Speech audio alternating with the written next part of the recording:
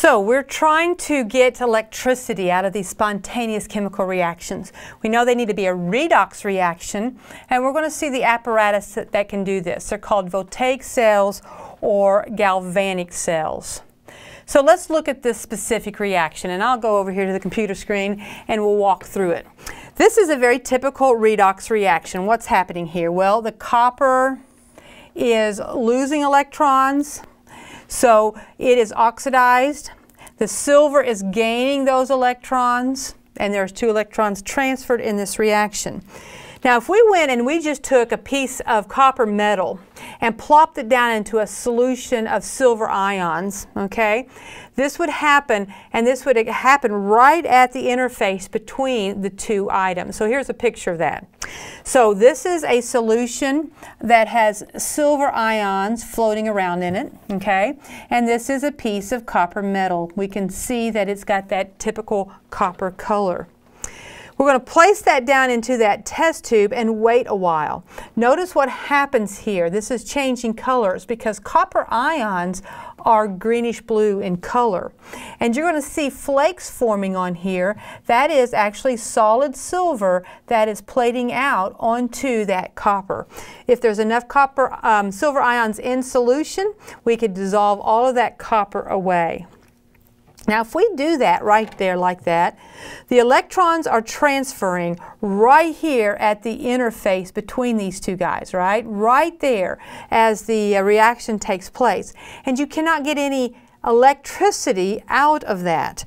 In order to have electricity, you have to have the flow of electrons, and there's no flow of electrons, they're just transferring right there. So along comes, oops, I need to do some erasing. What we'll have to do is force those electrons. In order to transfer, they have to travel through a wire in order to get from one place to the other, instead of happening right there at that interface, okay? So it's the galvanic cell or the voltaic cell, whichever way you want to go with it, that will take a reaction like this one and allow it to occur spontaneously, but make the electrons flow through a wire to do the transfer. So we're going to look at this setup here, okay? What I have is both substances, both copper, the solid, and copper, the ion, on the left-hand side. And on the right-hand side, I have both the silver, the solid, and the silver, the ions in solution around it. Okay? What's going to happen is the electrons are going to leave the copper. Remember, that was our overall reaction. I probably should write that overall reaction up here. The copper started as a solid, and that was aqueous, going to copper 2 plus aqueous plus silver solid, and that was a 2. So here the copper is turning into copper 2 plus in this side of the container over here on the left.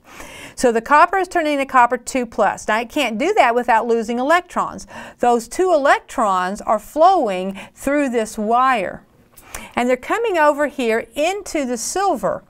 The silver is picking up those electrons and plating out onto here.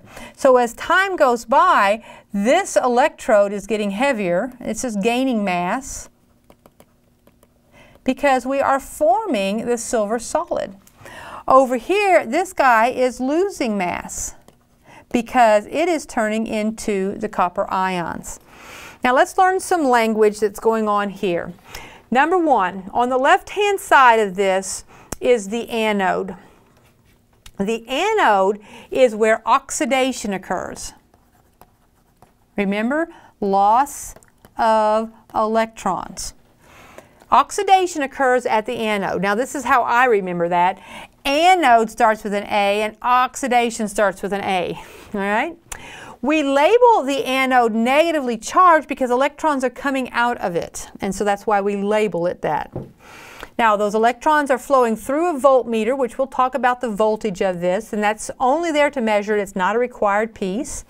Coming over here, and on the right-hand side of this image, we've got the cathode. Okay? At the cathode is where reduction takes place. And handily, they both start with consonants, okay? Now you might have some other device that you could do to remember that. The electrons are pumping down into there, going away from you, and they label that positively charged. So we have our anode and we have our cathode. Another very important piece that this reaction will not take place without it is the salt bridge. Now the salt bridge has got to contain, it says, an inert electrolyte. Inert means it cannot get involved in the reaction because it's going to flow possibly in and out of here. Why is that necessary? Well, we've got to keep the the charges balanced on either side. So let me make this go away for just a moment. If we are forming Cu2+, then we are getting positive charges into this beaker that weren't there before. Well, you can't have a positive charge without a negative charge coming in. So the nitrate ions will flow into here, and this porous plug allows those ions to flow in without having the liquid be transferred. It's as simple as a piece of cotton will do it to allow the migration of the ions through there. On the right-hand side, the silver ions are plating out. So we're losing cations on the right-hand side. If we're losing cations, we must either have anions leave, or we could have cations flow into here. Regardless, that salt bridge, you remove it, and nothing can happen. All right, so that's our salt bridge. I do have the voltmeter highlighted. I told you this is not a necessary part of it, but we can measure by way of this the energy of the transfer of those electrons across the wire. And we'll talk a lot about voltage as we go. All right, so those are the components of this. Now, standard form is to put the anode on the left when you draw a galvanic cell and the cathode on the right. That is standard. And let's see, one last thing I want to write on here are the half reactions that are occurring at both the anode and at the cathode. So at the anode, and you know what? I want to go to the board for this because I need to write it out. At the anode, okay, what's happening there? The copper solid is turning into, sorry, it's not going to have a charge if it's the solid. The copper solid is turning into copper 2+, and it's losing 2 electrons. And at the cathode, the silver ions are gaining electrons to turn into silver solid.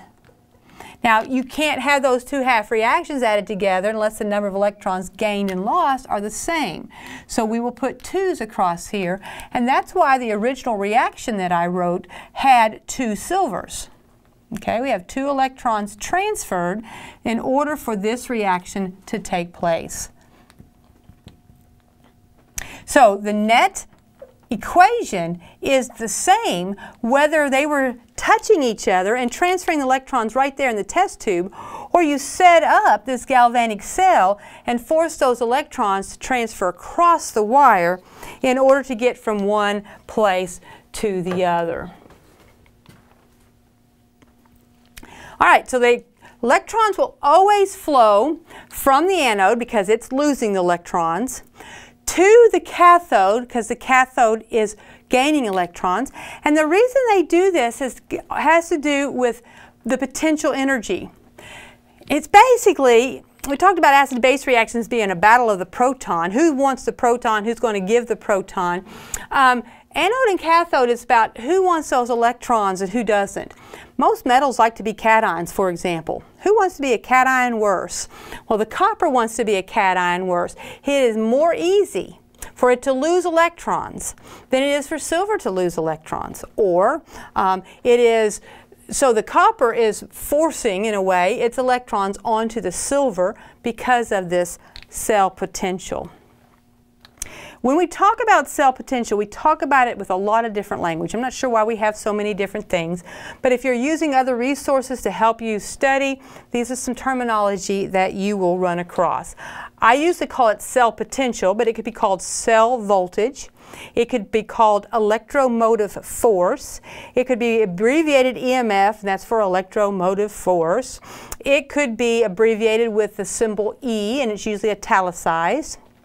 And then we've got what I usually use, which is cell potential. Those all mean the same thing, okay? Every last one of them are meaning this. So this is the difference in, it's kind of like, you know, if you put a ball up on the top of a hill or a rock and let it roll down, it is going to a lower potential. That's what drives the ball from rolling down the hill. The electrons are going to a lower energy state by this difference in cell potential. And this is a little connection. We said we could get energy out of this electron flow. Once we start measuring voltage, we can make a calculation about how much energy those electrons are giving.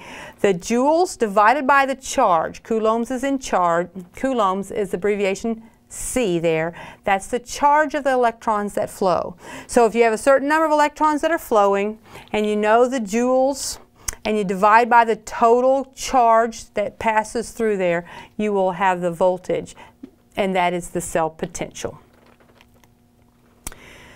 Another thing that we talk about when we're talking about electricity, and I just want you to get a feel for the difference in these things, is the other one is current. So we can talk about voltage or we can talk about current.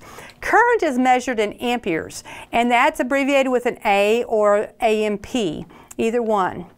Current is basically the, if you think about it, it's what's the rate of flow, okay? If you think about the difference between a meandering stream versus a raging river, one is flowing very fast and one is flowing more slowly. Current in electricity is along those lines as far as we think, the rate that the electrons are flowing through the wire. So here's a wire. If they're going and there's not that many that are flowing in a certain amount of time, that would be a slow, it's like there's not a whole lot of water passing through the stream during a certain amount of time. But if you have a lot of electrons passing through the wire in a certain amount of time, that would be a higher current. Amps is coulombs. That's the charge over time. The electrons are carrying a charge. So the number of electrons will give you the current, the coulombs divided by the time. So it's a rate. It is a speed, basically, of those electrons. It's a way of measuring that. Okay?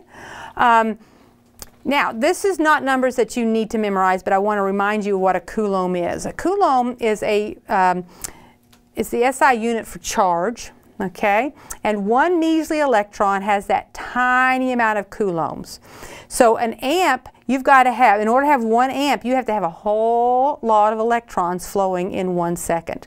So that gives you a feel of what the magnitude of those electrons are as we carry it. So we've got voltage, which is cell potential. We've got amps, which is a measure of the current of the electrons. We won't do anything with amps at this time. We'll stay in the world of voltage as we go through the lessons here at the beginning of this chapter.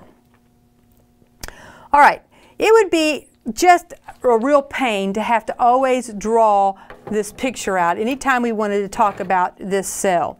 So we need to be able to represent this cell using a diagram, okay? It is a way of showing everything that's on there in a very systematic way.